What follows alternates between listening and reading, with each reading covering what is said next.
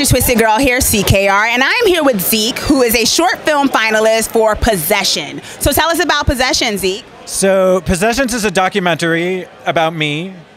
So it's a memoir. Wow, are you kidding me, or is it real? No, it's real. Wow, that is awesome. I decided I was going to sell everything I own and make a movie about it, and it turned out that it was a horror movie. It's a horror documentary.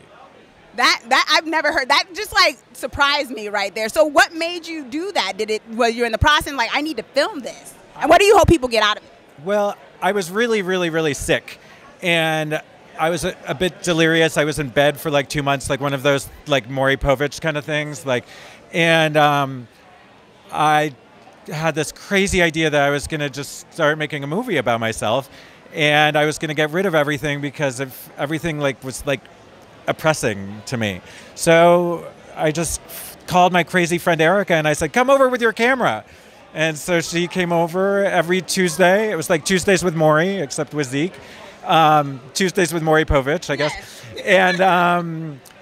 And we just started making this movie, which just turned into this crazy documentary all about me.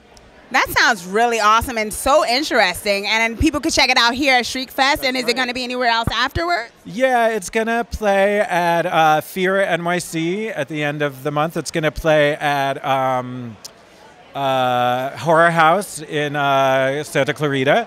And it's going to play at Nightmares Film Festival in Columbus, Ohio. And it's played a bunch of festivals. Awesome. Well, congratulations on Possession. Thank you very much. Appreciate it. Thanks.